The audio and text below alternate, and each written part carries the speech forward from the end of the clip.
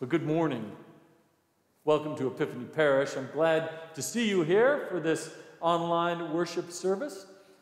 Two announcements for you. First of all, after this service, we have a class. It's online, Zoom class, part of a series. We're reading N.T. Wright's book, God in the Pandemic. Fabulous book, very short. If you haven't been part of this discussion, come on and join us today. You'll get caught up to speed real quick. You can find out how to get there by checking the website or sending an email to Diane Carlisle or Ruth Ann Garcia, and they can invite you into that Zoom conversation. The second thing is we have our Have a Heart party celebration, February 21st, where we gather together as a community. We raise a lot of money for all of the different organizations that we support throughout the world, in fact. And they are in desperate need this year more than ever before. And so while usually we come on campus and we have a great big party, and every corner of this sprawling campus is filled with people having a good time, but also through the charity of their donations, making significant impact for our friends around the world. This year we're doing it all on Zoom. So be on the lookout for what Epiphany's doing around the world. Be on the lookout for the Have a Heart celebration. And please be generous with your donations. Everything that comes in from that evening goes back out to the groups we support. Finally, I'll just repeat, I'm glad to see you. And please do keep in mind that wherever you are on your spiritual journey, you have a place at Epiphany.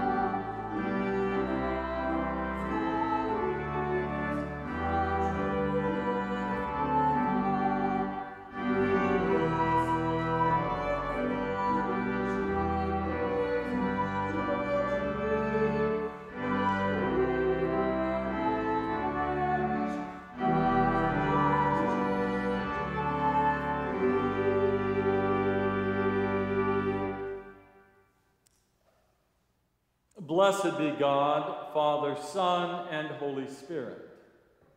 And blessed be God's kingdom, now and forever. Amen. Almighty God, to you all hearts are open, all desires known, and from you no secrets are hid. Cleanse the thoughts of our hearts by the inspiration of your Holy Spirit, that we may worthily, perfectly love you and worthily magnify your holy name. Through Christ our Lord. Amen. Amen.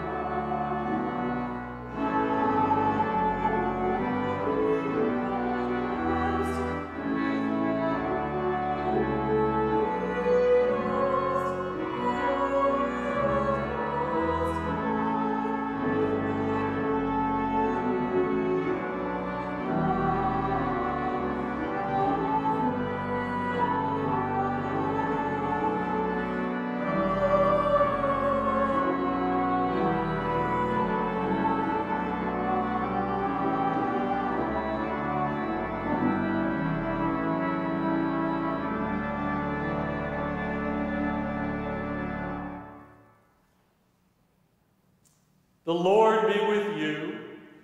And also with you. Let us pray. Set us free, O God, from the bondage of our sins, and give us the liberty of that abundant life which you have made known for us in your Son, our Savior, Jesus Christ, who lives and reigns with you in the unity of the Holy Spirit, one God, now and forever. Amen.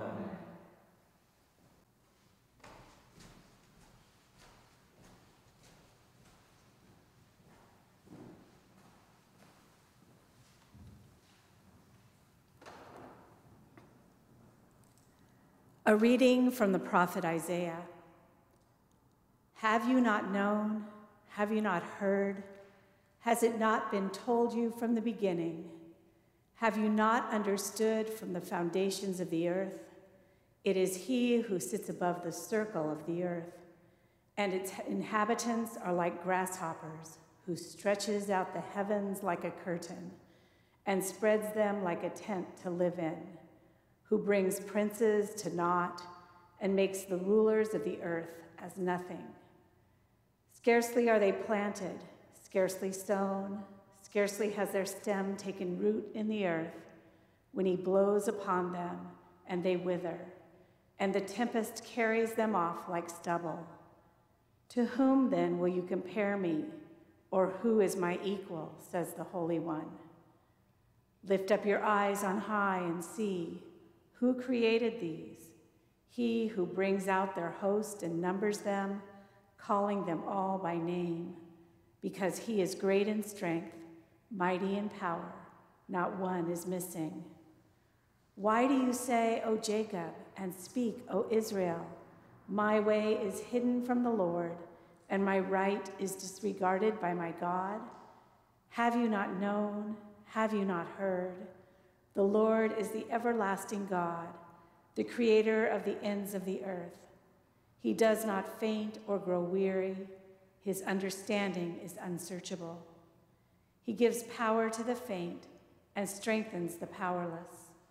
Even youths will faint and be weary, and the young will fall exhausted. But those who wait for the Lord shall renew their strength. They shall mount up with wings like eagles. They shall run and not be weary. They shall walk and not faint. The word of the Lord. Thanks be to God.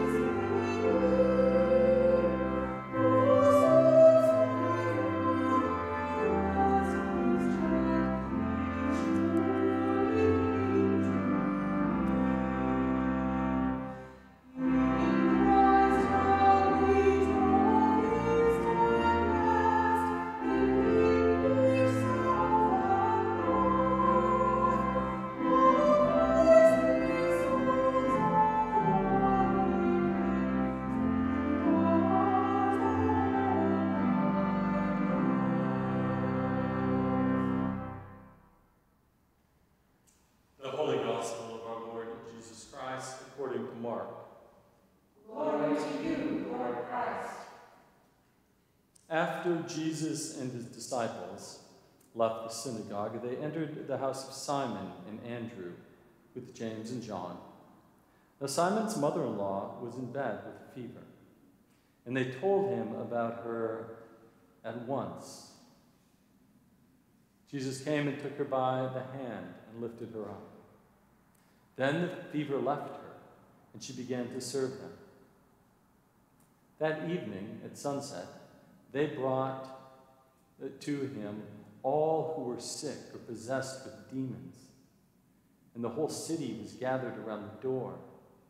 And he cured many who were sick with various diseases and cast out many demons. And he would not permit the demons to speak because they knew him. In the morning, while it was still very dark, Jesus got up and went out to a deserted place, and there he prayed. And Simon and his companions hunted for him. When they found him, they said to him, "Everyone is searching for you." He answered, "Let us go on to the neighboring towns, so that I may proclaim the message there also. For that is what I came to do." And he went throughout Galilee, proclaiming the message in their synagogues and casting out the demons. The Gospel of the Lord. Praise to you, Lord Christ.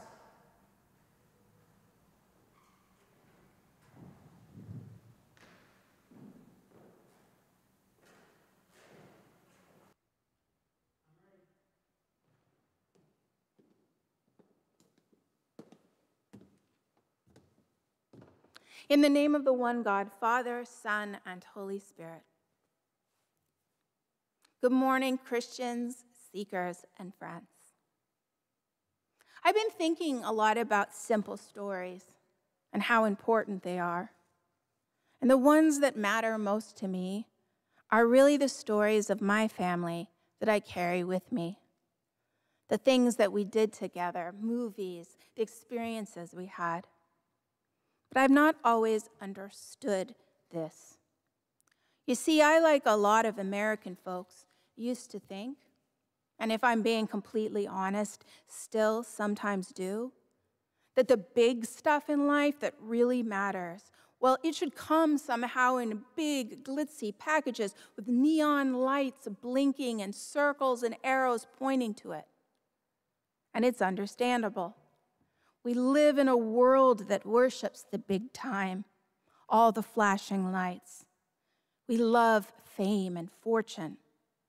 We love celebrities and know more about, say, Jennifer Lopez's private life than we often know about many of our neighbors. And we raise up American idols one after another, but often don't know the incredible talents of our most beloved friends.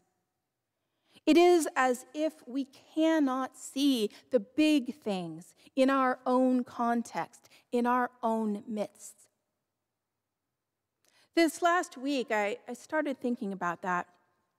You might remember that Tuesday was Groundhog's Day, and the New York Times had an article about the movie of that name, in which the main character keeps reliving the same day again and again and again. And this has become a real film classic. But the article mentioned that the film this year may feel a little too close to home. And isn't that true? Almost a year into the pandemic, I've heard a lot of folks express the feeling like we're living the same day over and over again. And while Punxsutawney Phil seeing his shadow might not have as much effect here in Seattle as it does on the East Coast, it got me to thinking of how everyday things that are close to home affect us differently and change our perspective when they happen in our own backyard. As I mentioned, here in Seattle, with the exception of things like last year's Snowmageddon, Punxsutawney Phil is just a cute little groundhog in a place without groundhogs and a climate mild enough for folks to loudly proclaim there is no bad weather, only the wrong clothing. But mention a marmot, which is a very close relation to the groundhog, to folks in the Yakima Valley, and it's a whole different story. Marmots aren't cute or cuddly to them. They are problem rodents who cause major damage to property and to fields, just as gophers do in Montana and groundhogs do in New York State and New Jersey. Jeremy and I found that out when we were living in the rectory in Middletown, New York. We had our little neighborhood groundhog living, I think, below our garage. And in our New York City ignorance, we thought that he was just the cutest little fellow. But talk about bringing out the fire and brimstone in a group of super nice and lovely Christian folks from church. Because groundhogs, it seems, had done a lot of damage to some of their homes. So they all came over immediately to check on what damage this groundhog might be doing. Luckily for him, he seemed rather happy in his little garage apartment and was staying away from the rectory's yard and foundation. So we city folk got to let him live safely there in his garage residence. In today's gospel story, we find Jesus beginning his earthly ministry of preaching, teaching, and healing. Jesus has called his first disciples, and in verses 21 through 28 from last week, we read about his first public act of freeing a man held captive by a demon in the synagogue. In the synagogue, which was a public place for men, those who witnessed this were astounded by Jesus' miraculous act, and that even the demons obeyed him. Back on from the synagogue, Jesus and his disciples go into a house. It was a private place where women were in charge. The house belongs to Simon and Andrew, the brothers first called by Jesus to be disciples. As they enter the home, Jesus is told that Simon's mother-in-law is in bed with a fever. We read, "So he went to her, he took her hand, and he helped her up. The fever left her, and she began to wait on them."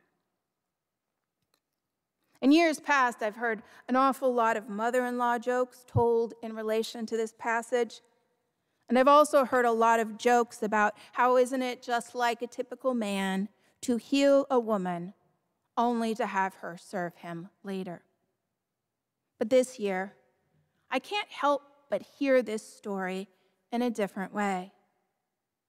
In years past, we may have heard about the fever and thought to ourselves, just take a couple of Tylenol and get on with it. The old buck up, little buckaroo thing. But now, having a fever means we need to stay home.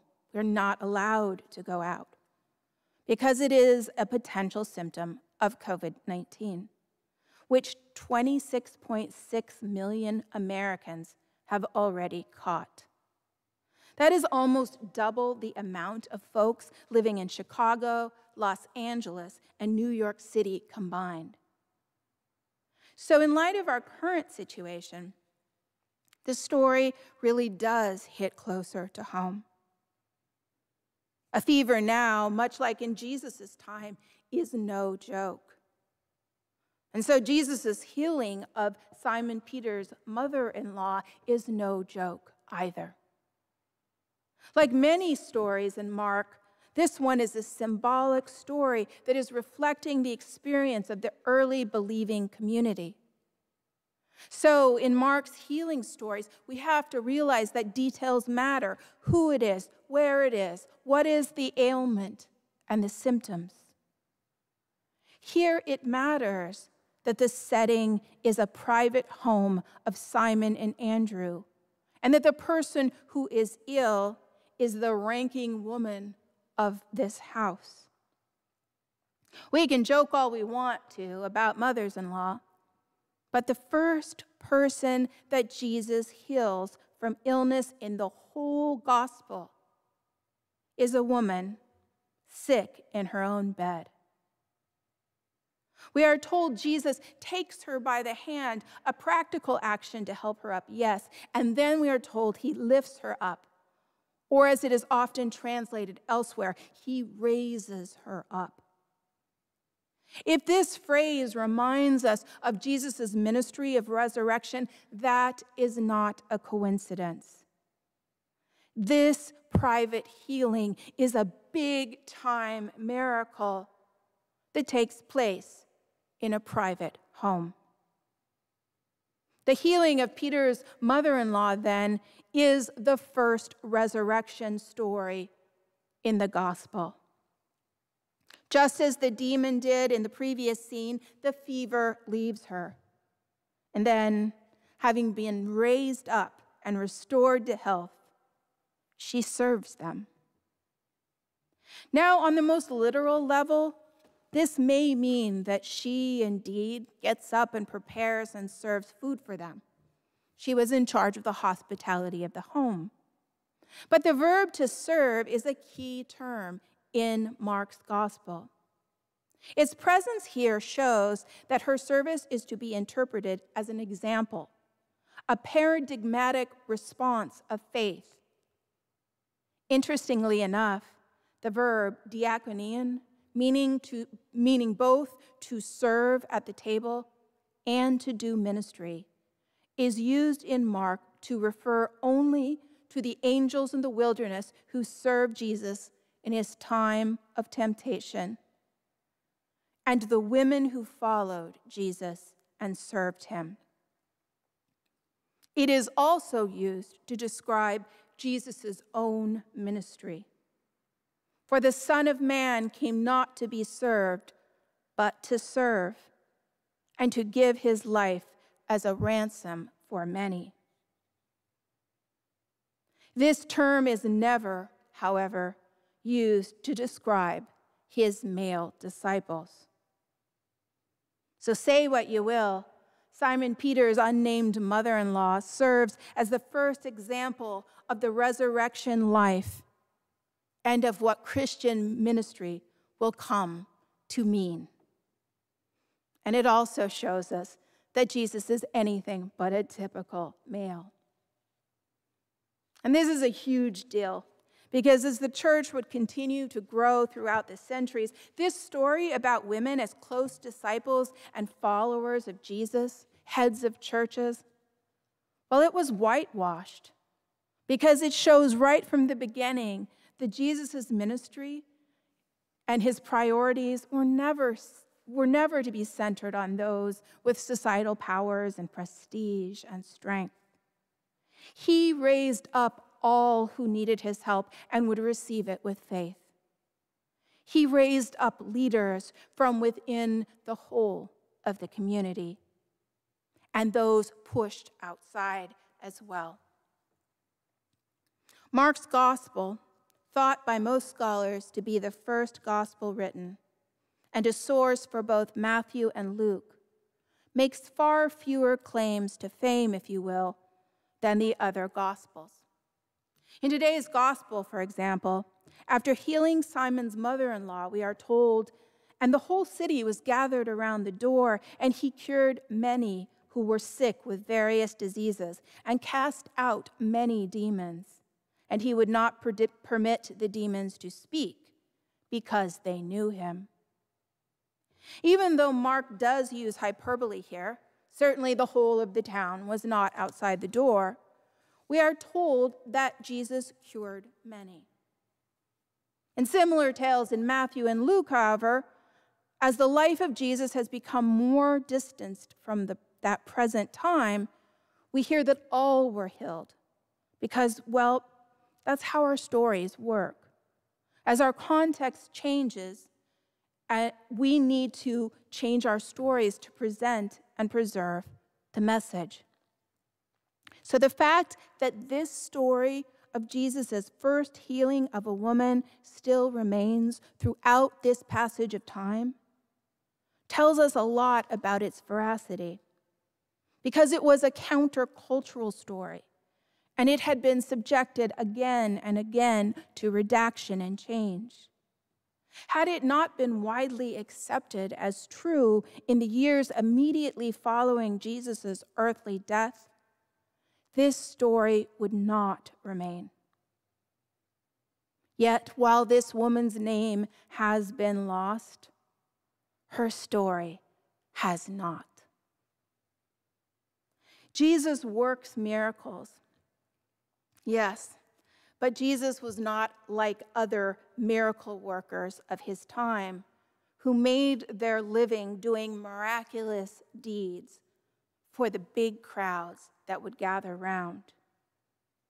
Jesus started his truly, truly big-time ministry doing his miracles in a small, private space. So what are we to take away from this simple story, this lectionary year B 2021? Well, I'd first suggest that Jesus is inviting us to look for homespun experiences of resurrection and miracles in our everyday life, in our own lives, in the lives of our family, and in our community. Miracles do happen in our own backyard. And while they may seem more green or bigger or grander in the grass over there, if we take the time to look at our own lives, there's an awful lot happening in ours too.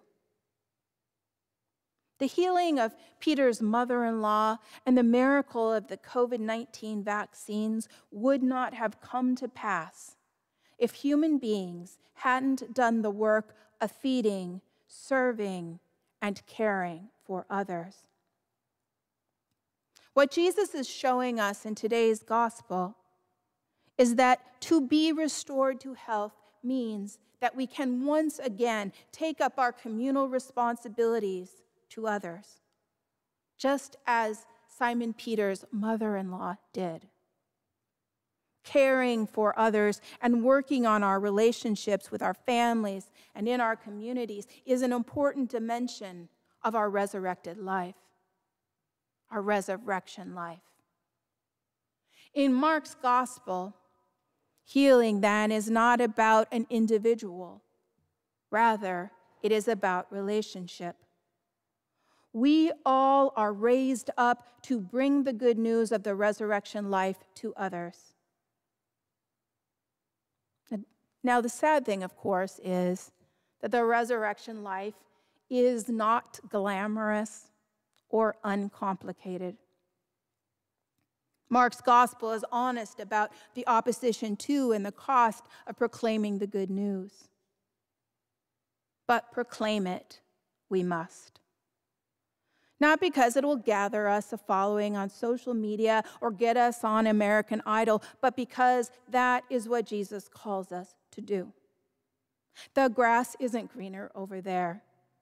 And each and every day, as mundane as it might seem, it is not only different, but it is a brand new opportunity to turn away from our old assumptions and our self-limiting beliefs, which might be keeping us from changing our world.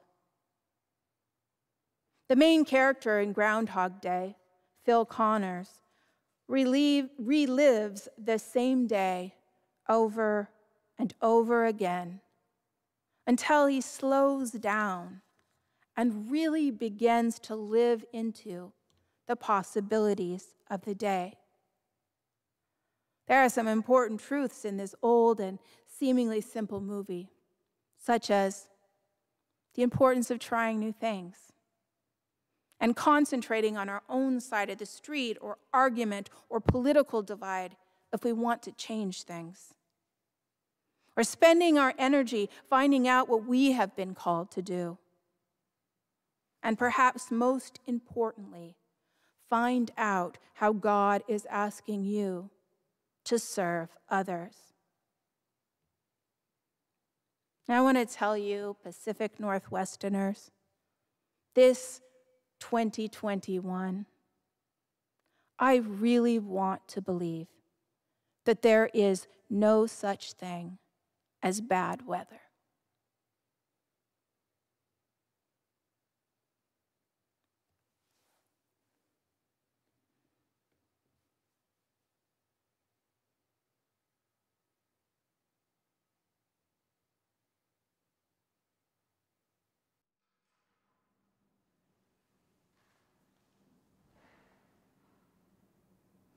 We believe in one God, the Father, the Almighty, maker of heaven and earth, of all that is seen and unseen.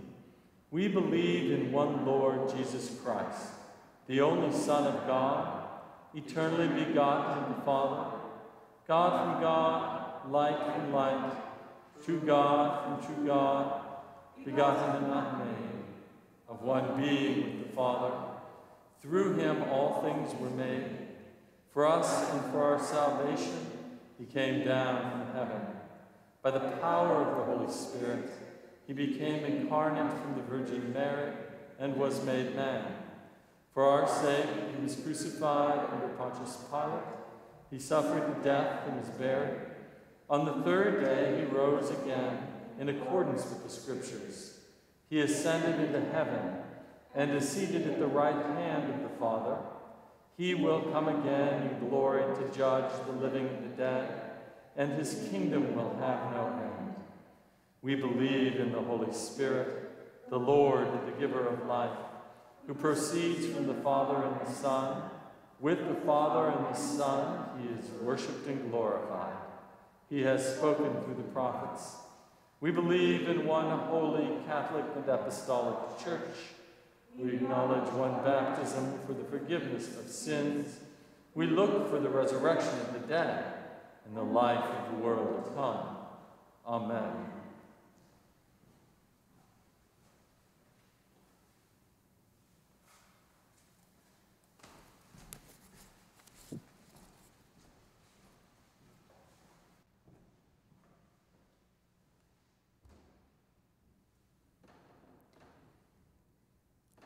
Let us pray to the God of compassion, who heals the broken and binds up their wounds.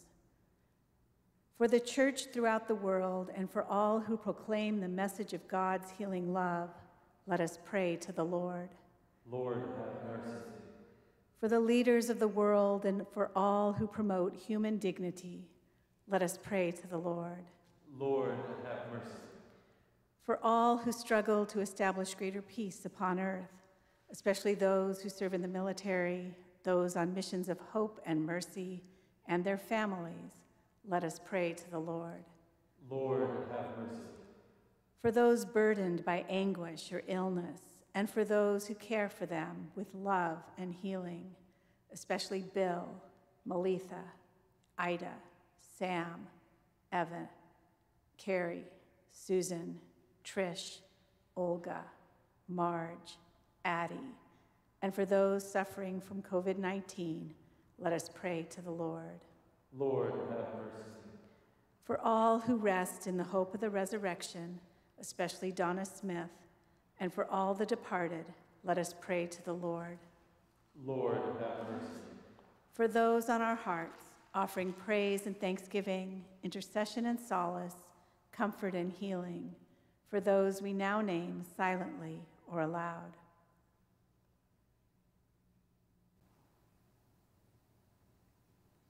Lord, let your loving kindness be upon them. Put their trust in you.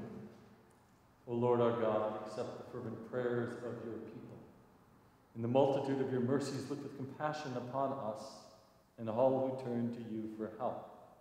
For you are gracious, O lover of souls, and to you we give glory, Father, Son, and Holy Spirit, now and forever.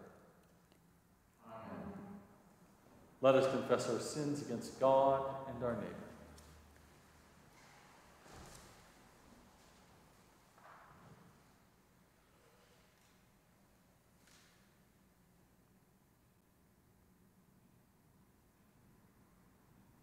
Most merciful God, we confess that we have sinned against you in the thought, word, and deed, by what we have done and by what we have left undone. We have not loved you with our whole heart. We have not loved our neighbors as ourselves. We are truly sorry, and we humbly repent. For the sake of your Son, Jesus Christ, have mercy on us and forgive us, that we may delight in your will and walk in your ways, to the glory of your name. Amen.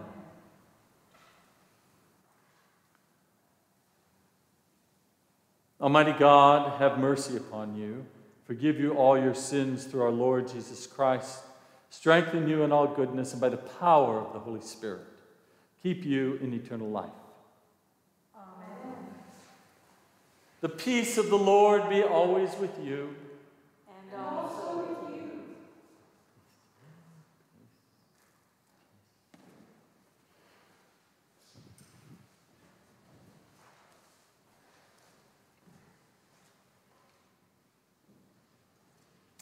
Walk in love as Christ loved us and gave himself for us, an offering and a sacrifice to God.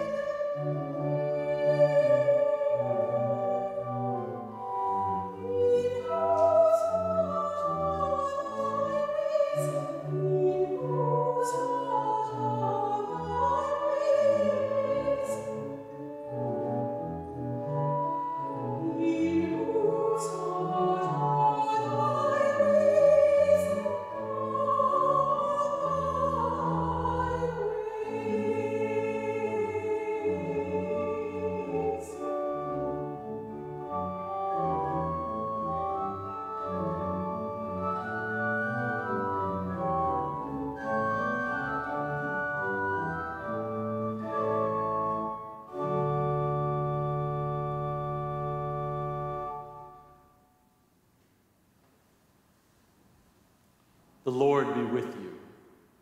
And also with you. Lift up your hearts.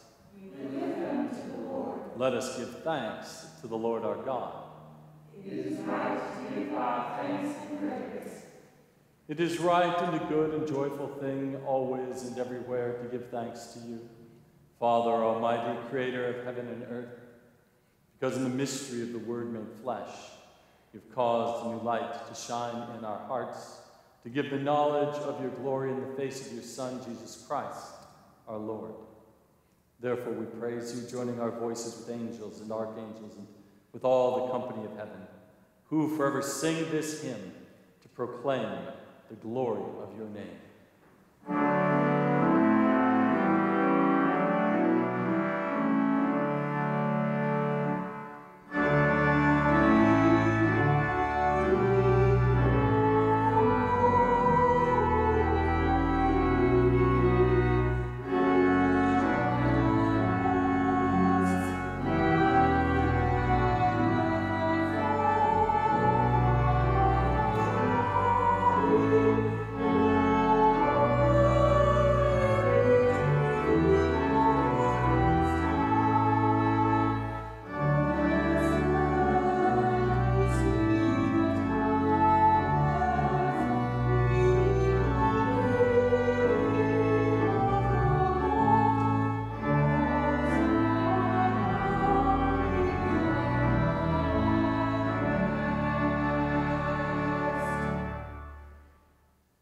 Holy and gracious Father, in your infinite love, you made us for yourself, and when we had fallen into sin and become subject to evil and death, you in your mercy sent Jesus Christ, your only and eternal Son, to share our human nature, to live and die as one of us, to reconcile us to you, the God and the Father of all.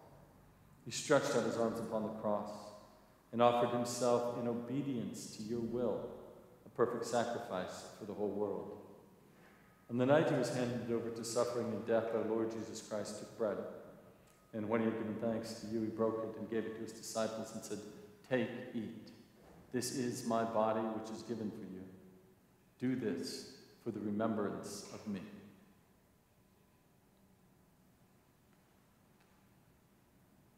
After supper, he took the cup of wine, and when he had given thanks, he gave it to them, saying, "Drink this, all of you. This is my blood of the new covenant, which is shed for you and for many for the forgiveness of sins. Whenever you drink it, do this for the remembrance of me."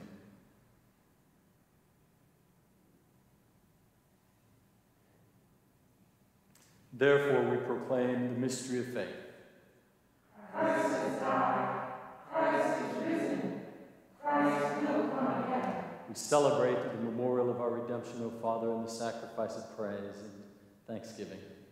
Recalling his death, resurrection, and ascension, we offer you these gifts. Sanctify them by your Holy Spirit, to be for your people the body and blood of your Son, the holy food and drink of new and unending life in him. Sanctify us also, that we may faithfully receive this holy sacrament and serve you in unity, constancy, and peace. And at the last day, bring us with all your saints into the joy of your eternal kingdom. All this we ask through your Son, Jesus Christ. By him and with him and in him, in the unity of the Holy Spirit, all honor and glory is yours, Almighty Father, now and forever. Amen.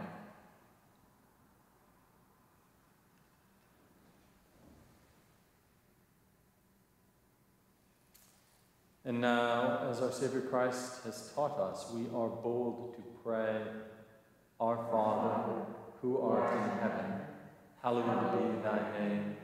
Thy kingdom come, thy will be done, on earth as it is in heaven. Give us this day our daily bread, and forgive us our trespasses, as we forgive those who trespass against us. And lead us not into temptation, but deliver us from evil. For thine is the kingdom, and the power, and the glory, forever and ever. Amen.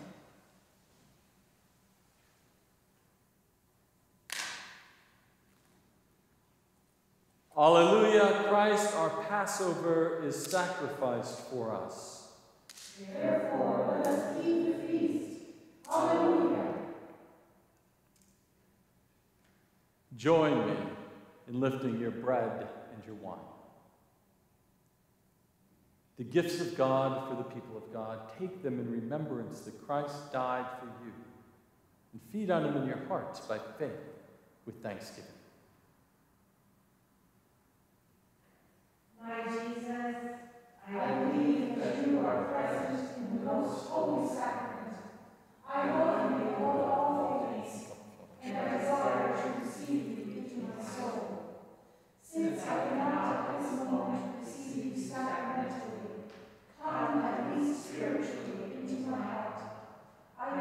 embrace you as if you were already there, and unite myself wholly to you, never leaving me to be separated from you. Amen.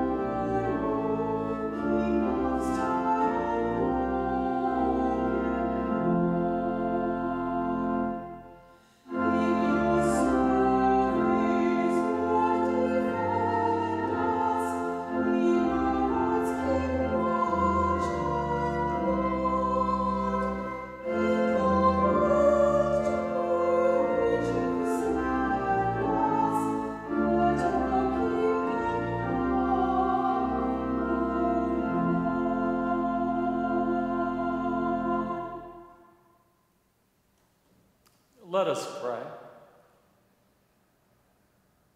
Eternal God, Heavenly Father, you have graciously accepted us as living members of your Son, our Savior, Jesus Christ.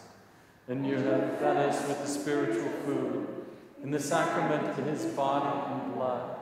Send us now into the world in peace, and grant us strength and courage to love and serve you with gladness and singleness of heart, through Christ our Lord. Amen. May Christ, the Son of God, be manifest in you, that your life may be a light to the world. And the blessing of God Almighty, the Father, and the Son, and the Holy Spirit be upon you and remain with you forever.